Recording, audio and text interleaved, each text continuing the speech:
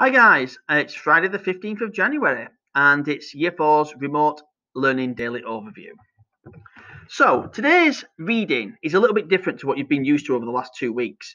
It's going to be called Picture Predictions, and if you follow the video link I'll guide you through the process. But how it's going to work is that you're going to have a picture and you're going to use that picture to think about what might have happened, what could happen in the future, what the characters are thinking, what the characters are feeling. There's no actual reading today, but it's linked to reading because pictures play an important part of your books that you read, and you can get an awful lot of information by looking at those pictures and understanding the more subtle details associated with them. So there's a sheet to go with that too.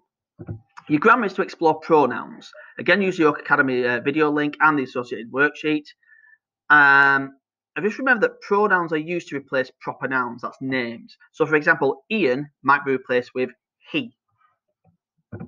Maths is to multiply 3 digits by 1 digits. Again, White Rose lesson, video link and the associated worksheet. It's very similar to what you've been doing for the last 2 days, except instead of multiplying 2 digits by 1 digit, you're now multiplying 3 digits by 1 digit.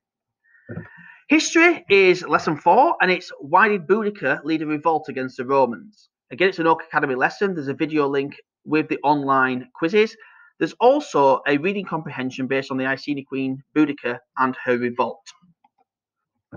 Finally, LBQ, codes are sent out every day. Please do them, guys. TT Rockstars, story time, it's George's Marvelous Medicine, Chapter 3, Part 2. A new pack is going to be available from Monday, so another 2 weeks worth of learning will be available from them. And of course, have a very good weekend, guys. Take care. Bye-bye.